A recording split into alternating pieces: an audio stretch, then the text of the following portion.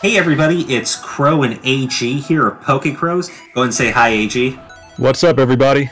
And today we're going to be talking about Pokemon Sword and Shield. I don't know if anyone's heard of this game. It hasn't really been in the public eye, and there hasn't been any real media push on this. They're really trying to keep it hush hush and under wraps. So little known franchise here, Pokemon, right? It's kind of a big deal. It's kind of a big deal, especially really? this one. I have heard absolutely nothing about it. I think this one is a big deal for a few reasons, actually. I mean, if you want to just get right into it at this point. Yes. Well, Pokemon Sword and Shield is going to be the first main series game to be featured on a home console, which would be the Nintendo Switch. Now, we've had other Pokemon series games on consoles. We've had Pokemon Stadium, and everybody's favorite, which would be XD Gale of Darkness. But this would be the first games to actually be core series games. Yeah, it's the main kind of a big deal. I almost choked on my words there. It was such a big deal. I mean, hey, you got it out, and that's what's important. But I've been waiting for the first home release since GameCube, bro. And this is a massive game, so there's a lot of positives. There are some negatives, and we're gonna just jump into everything. And let's just start with I think the thing that matters most in any Pokemon game, the Pokemon themselves. And so far, I have to say, I think the Galar region has given us a pretty actually a really small look at what they have to offer, and I will say I do enjoy that. What we've seen so far, I do kind of like the designs. Some are a little derpy, don't get me wrong. I know we disagree on Surfetched. I think that man is one handsome Shadbird. That's fair enough. We can agree to disagree, you know. But I am actually kind of excited that they've managed to keep us in the dark on a lot of the Pokemon that we're going to be seeing in the game. But as far as new Pokemon, with Sun and Moon, we were spoiled months in advance. We basically knew the entire dex. In this one, we're very much in the dark. We've only seen a few of the regional variants, which I think look amazing. Obstagoon in particular. I know you like that one. Yes, we can both agree. I like Obstagoon. That's like the big one that I like, actually, most of all, to be honest. But yeah, I'm a fan of the Pokemon, but it's not hard to make me a fan of Pokemon. Fair statement, fair statement. But for me, I would say that I like what we've seen so far. I want to see more. I will say that as bad as some of them have come out looking, I will agree with you on Duraludon, I believe is our new Steel Dragon buddy, right? Oh, you agree with me on that? I'm shocked. I do. I think it's really cool, his story of living in the mountains and just having battles with Tyranitar. Yeah. But he does look a little goofy. Like, if you saw that... He looks like a bedpan to me. I'm telling you, he's the bedpan Pokemon, and that's why they battle. Anyway, no, go ahead, please. Don't let me. And okay, this is lesser. I would say lesser of importance for the Pokemon franchises having stories in their games. I'm not trying to throw shade. It's just I think that since we've had Black and White, we've seen just a complete step down in giving us a strong story in the games. Sun and Moon, I think, were okay there. X and Y had no story whatsoever. So this game, so far from what we've seen of the story, it looks like there's a lot of potential here for something great. This is definitely... It's brought us back to the gym challenges, but it's not the same way as what we've seen in previous games. It seems like we're actually going in and partaking in these like sports stadiums, and unlike previous games where you go to fight the Elite Four and become the champion, it seems like you're going in and you're competing in a big tournament to see who's the best, which kind of that's like how we saw it originally in the Indigo League anime. No, yeah, for sure. I like the aspect that it seems like a spectacle, You know what I mean? I kind of wish they went to the route of Kanto when the gyms had more like aesthetic. So you know how there's a certain theme like grass. I wish it would look more like a grassy thing instead of like a soccer field. But I can appreciate the fact that they put like an audience there. I think that's pretty hype. So I you know, it's a bittersweet thing with me. You know, like there's stuff I would like, but I appreciate what they've done. So now the one thing I think that you will like, though, AG, is the rivals that we've seen so far. What are your thoughts so far before I give mine? They're not so bad. I'm very picky with rivals, so that it's a biased answer for me. Like Silver is my favorite rival, for the most part. You know, he's definitely top 3. But I have there's optimism I have with them. I would like to see what they do with them, and I think they're gonna be a little bit better than X and Y, because X and Y, I don't think they're even rivals at that point, and better than How. So hopefully we get something good with them. I think that the rivals we've seen so far, maybe this is Game Freak showing that they kind of learned from the previous rivals, because we've seen Hop, Marnie, and Bede, and I think I'm saying his name correctly. I think so. They seem to match each of the rival types that we've kind of seen, while giving us a really nice cast of characters, which is something I think that they tried to do in X and Y. Yeah. But given how childish those games were, and by that I mean kind of they were meant for a younger audience, that cast of characters were kind of immature. They just talked a lot about what they wanted to do, and they didn't really do anything. Pretty much. In this one here, we have 3 rivals, so it reminds me more of Black and White with Sharon and Bianca, and kind of being a rival too, while also being the leader of the or the figurehead of the evil team, right? Yeah, exactly. In this game, we have the very friendly rival who really does seem like he is a copy paste of How from Sun and Moon. So if you like the friendly rivals, he is there. If you like the mysterious, or rather the cool, calm, collected rival, you have that in Marnie. And if you want the jerk, kind of talks down to you like you're absolutely nothing, then you have Bede. And I think that that's kind of cool. Now, I could be wrong there. I'm just going by kind of the artwork we've seen for these characters and some of the character interviews we've seen so far. There is so much potential with this cast of characters. Chairman Rose, his assistant.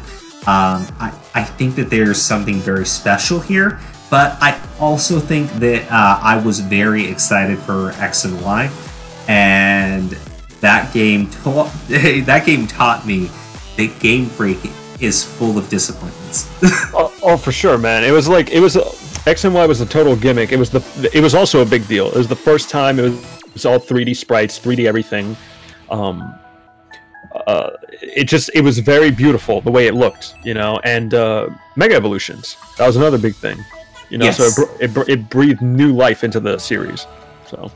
No, absolutely. And you know what? Speaking of gimmicks, let's get into the gameplay of Sword and Shield with the latest gimmick, Gigantamaxing and Dynamaxing. I will say this: it looks like Pokemon Megazords. It looks like we wanted more Mega Evolutions, and they just said, you know what? Everybody gets a Megazord. You got a Caterpie? The Megazord that Caterpie. Bug it. Go for it. It does seem like a definite downgrade from the visual aspect of Mega Evolutions. But I do like the fact that this feature is something that every Pokemon can use. Gigantamaxing does seem a little bit unique, where the Pokemon's form changes a bit. That does seem like it's excluded for particular Pokemon. But everybody can participate in the new feature. You don't need, like, I will say this, in X and Y, I felt compelled to use a Mega Evolution on my team. I don't like the feeling of that. And I think that's why these games are definitely not that bad with their gimmick. Although it is goofy as all hell. I mean, The Mega Evolution was like the only gimmick I kind of got behind. I didn't really care about the Nerillium. You don't like triple inverse battles? I mean, hit or miss with me, whatever. Just like, what about rotation battles? Crow. But just the gimmick is kind of just lost on me right now. But I can appreciate this. I'll bring up a positive. How about this? I do like the fact that the multiplayer missions revolve around like the Dynamax spots and whatnot. I hope they implement it a little better. For example, it's not just running to like a red spot and encountering something. I hope like there's a town you got to go to, and like one of them's being like a menace, and you got to stop it with a team, like an online team.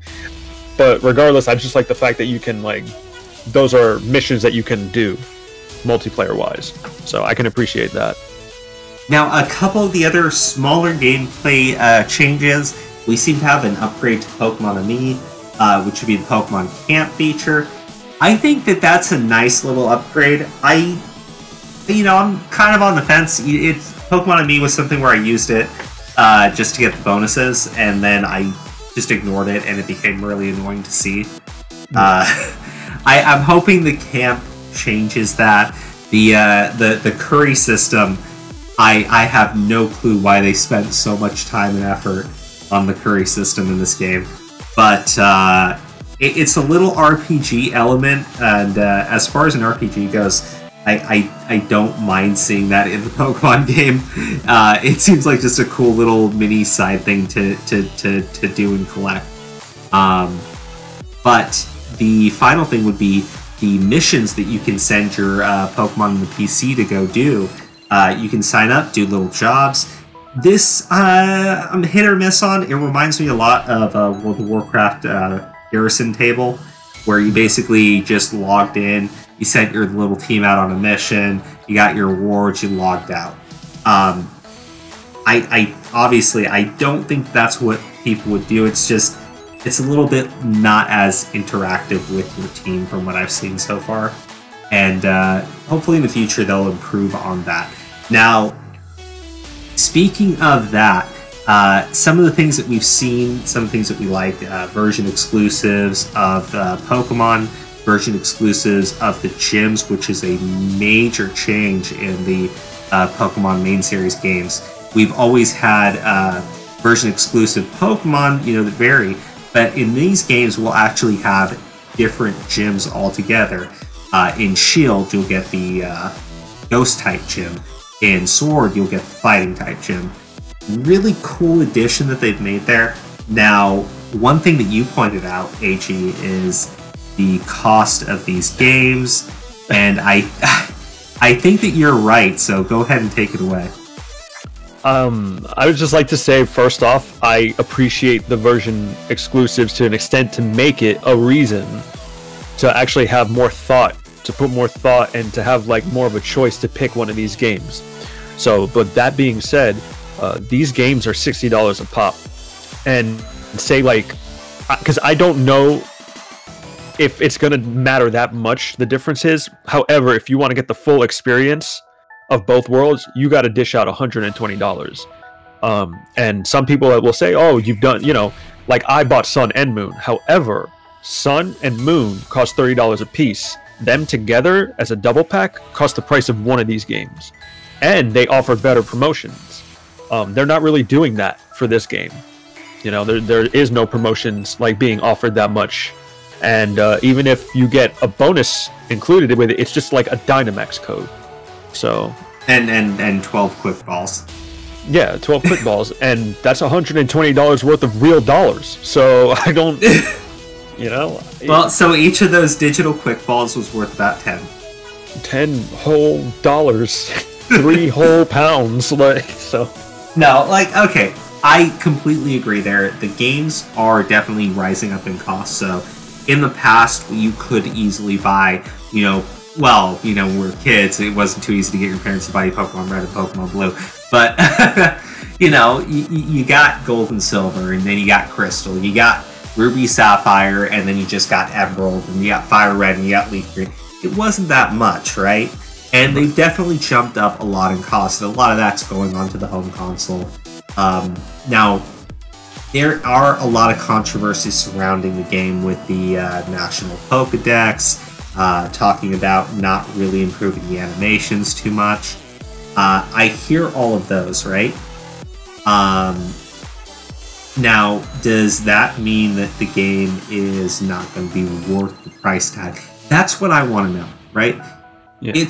I will say this. If they actually produced a $60 game, then I am not going to fault them for making version exclusives. Or version differences, right?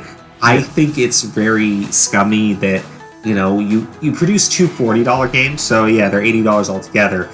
But at the end of the day, both of those games were maybe $40, and there was really no reason to buy two. There's really no reason to do it.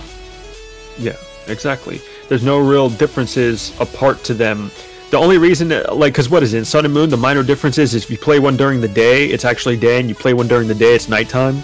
Yeah, I mean, other than the legendaries being different and that sort of thing. But you're absolutely correct, and this is the thing. I would rather they do it where we actually have a reason for version exclusives or version differences. So there's a reason to have two different versions. I'm okay with that as long as there's a reason for it. It seems like they are doing that in this game here, but I will be very pissed off if we basically have X and Y 2.0, where we basically get a game where it's very stripped down, very lackluster.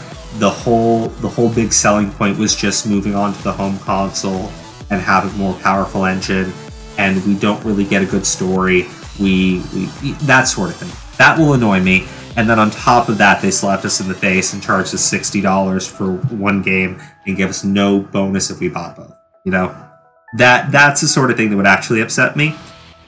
Yeah. I will say this: I'm not okay with the price tag, and I think that a lot of people should chill out, decide really quick which version you want the most. Don't feel pressured to buy both games, and really wait and see. I'll be buying the dual pack, but that's only because I'm buying one for my brother. Yeah, for sure. I think most people should take a chill on buying the dual pack. Just buy a single game, see if it's actually worth it, and then if you really love the game, if you really had a lot of fun, then you have reason to replay it in a new version. Spend the price tag, play it with the new version, play it with all the differences, and have just as much fun the second time. No, yeah, I agree. Totally agree. And I also think, too, if they're going to divvy up the price, their multiplayer better not drop. It better be flawed. It better work. You know what I mean? That's all I'm saying. Oh, yes. I mean, they've done really good things with their multiplayer in the past. No, exactly. And they're being very ambitious with this one because you can roam the world with your friends. So they showed that, open world roaming. So if I'm playing the game with you, AG, I will see you on the screen and challenge you to Pokemon battles and kick your ass. No, for sure, but you got Top Dollar to deal with when he gets on. So remember, Top Dollar's more of a fanatic than I am. So oh man, it's gonna be so much fun. Hopefully, we can get BP involved. We gotta get him a Switch. We gotta think of something. I don't know. We'll figure it out. All right. Yeah. Well, I don't have anything more to add. Obviously, these games are huge. They are massive. I am checking YouTube, checking all the feeds, going onto Reddit, going onto 4chan even, just to figure out. He's the looker right now. The detective looker. He's just finding into he's everywhere in this game. Trust me. I'm DMing them all over Twitter. Hey, did you hear Glaring Ponyta's a psychic type? Yeah. I love the response there. No, what are you talking about? All right. Well, you pretty much break most of the news for me anyway. So, is there anything you specifically hope to see from this game? By the way. No. I will say this: the only thing that I really want to see, not very specific, is just I am okay without the national decks. I am okay with. I'm not really okay with the animation thing. I do think that they need to actually. Do things like when your Charizard uses flamethrower, the flame actually comes out of its mouth. Stuff like that needs to happen. Especially for $60. Especially for $60. Especially if you're going to take Pokemon out I think you can polish these games up, but I'm willing to kind of just say, okay, fine, take a pass, as long as you deliver a good story. I want something here that's actually captivating, because they have so much here that works, right? They haven't been giving out a bunch of information on the games. We've had very minor spoilers and leaks. We have very interesting rivals, and we have a cast that looks captivating. And look, man, it's, you know, the only thing Game Freak can do at this point is snatch defeat from the jaws of victory. Hey, fair enough. You know, like I said, I've been excited for the first like home console release of Pokemon. I played like I think every Pokemon game, so even with my gripes and complaints and disbeliefs or whatever, what have you, I'm still gonna get this game. I'm very optimistic. I hope they could do good things with it. I hope they could deliver. And the only thing I would really want from them is to give Gen 2 some love. It's my favorite Gen, you know? Like, they missed an opportunity. They missed an opportunity with Sun and Moon, because you literally had, like, an alligator, a volcano, and a tree, you know? And they didn't do anything with Gen 2. So, hopefully it gets a little bit of love. That's all I want. But that's my thoughts. So. Okay, well, please let us know in the comments section what your thoughts are on these games, what you want to see, what you don't want to see. If you're excited or if you're not excited. I think that these games are really going to change a lot of things for Pokemon. I could be wrong. They could wind up being massive flops like X and Y. But the final thing I will say is I still see people talking about the national decks. And I know you feel the same way, AG. When I played Black and White, there was a period, I want to say it was at least 4 months, in which you could only use the Unova Pokemon. Mm-hmm. And my gosh, we survived that. I guarantee you we can survive this. Yeah, I have no doubt they're going to incorporate, like, bringing over your Pokemon, or, like, for all we know, they can update. They'll send an update one day, and then the national decks will be in there. Anything, you know, they'll make up for it somehow in that aspect. However, like, I just hope they make the elements fun. I hope they bring a good experience. All that good stuff. And I'll be very clear, guys.